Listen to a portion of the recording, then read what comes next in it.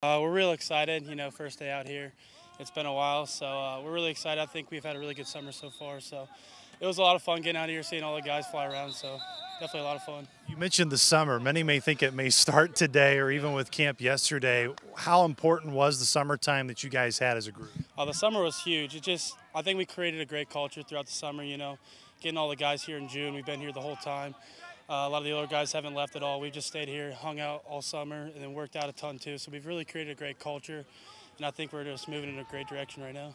From the offensive line standpoint, where were areas that you guys wanted to focus on this offseason and show improvement this year? Really just moving together as a group, being on the same page a lot.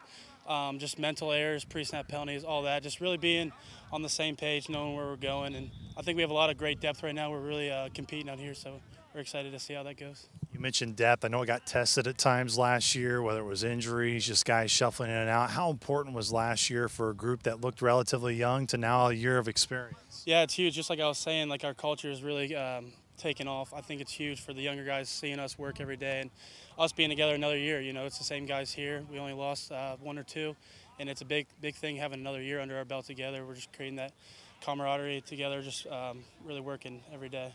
How would you describe the leadership of Nick Baker and how it's improved over the years? Oh, it's huge. He's been doing a great job being more vocal.